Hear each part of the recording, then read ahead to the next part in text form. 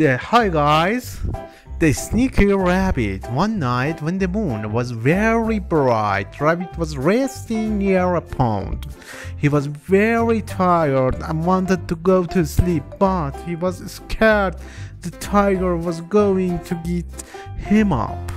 Rabbit tried and tried to stay awake. He looked up at the sky and started to count the stars. Soon Rabbit was fast asleep. Suddenly a loud booming voice woke him up.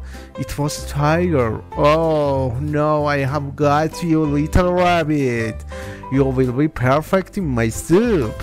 Rabbit was frightened, but he had an idea. He looked in the water and saw the reflection of the moon.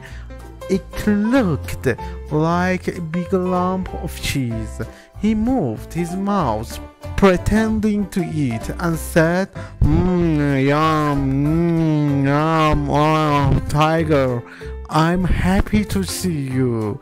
Come and share the delicious white cheese with me. Yum, I'm keeping it fresh for you in the pound." Tiger loved white cheese. He liked his lips. "I can see the cheese, but how do you get it out of the pound?" he asked. "Easy," said Rabbit. "I tie this stone around my foot and jumped in. Do you want to try?" Tiger tied the stone around his foot and jumped into the pond. Rabbit ran away, saying, "Ha ha, no, you are the one in the soup." And I have heard that Tiger is still trying to get out of the pond.